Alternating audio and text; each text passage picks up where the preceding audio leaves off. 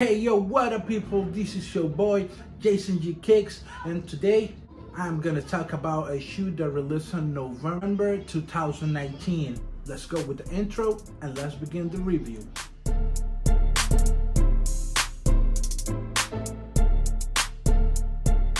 So today guys, I want to talk to you about this shoe right here. These are the Jordan 1 Retro High Bloodlines.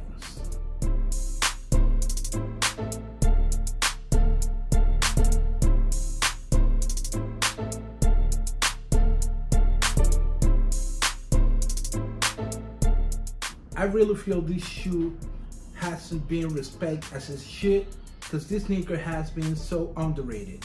This is one of the most beautiful shoes that has released recently, and the quality of this shoe is really unbelievable. The color blocking is super nice. I don't see nothing bad at all with this shoe, but this shoe was sitting on the shelves for months. This shoe released in November 2019, more specific for Black Friday. And I was just going into Foot Locker, seeing what they have right there.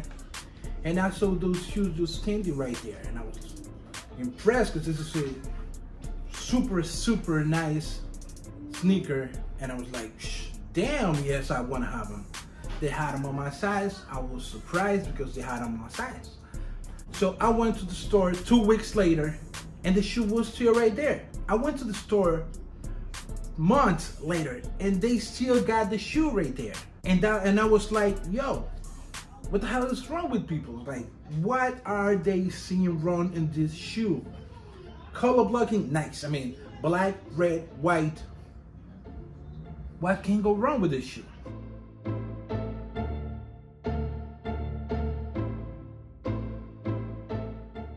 Material wise, perfect.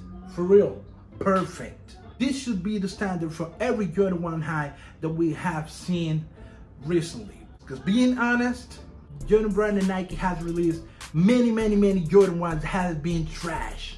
Materials wise, trash.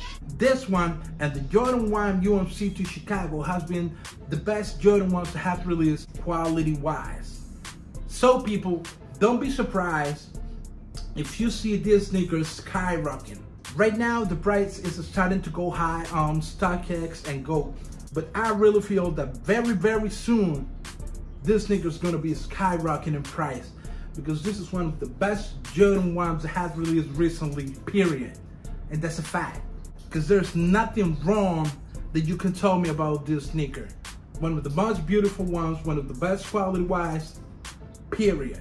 Jordan 1 Retro High Bloodlines is one of the best Jordan 1 that has released in the past 9 months. But people, this is my opinion and I want to know how you feel about this sneaker. If you had them, if you passing them, let me know down in the comments. Let's have a conversation, because I really want to know how you feel about this shoe. What went wrong with this shoe? Why this shoe was standing on the shelf for so long? So people, thank you for watching. This is your boy Jason G Kicks. I'll be coming soon with more content when I get home, because I'll be pretty soon. So if you like this video, please subscribe to the channel, hit the thumbs up, let some comments down below. And guys, with a bloodline style, till the next one, goodbye.